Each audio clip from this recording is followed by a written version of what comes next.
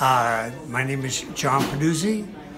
I taught physics at John Marshall High School during busing, and then later on I taught at a couple of other schools. My big problem with busing is putting the problem of desegregating the United States on the schools wasn't the way of approaching it. It's a people problem. It's a universal problem that all people have. Putting a certain group of people as not as smart, as not as talented as others are not true. And in my experience in the school systems, I have had students, both black and white, extremely smart, extremely talented.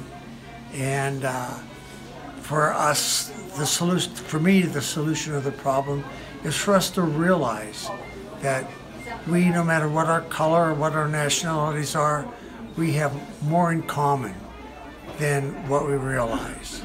And that's how we're going to solve this problem in our country. Thank you. Have a good day.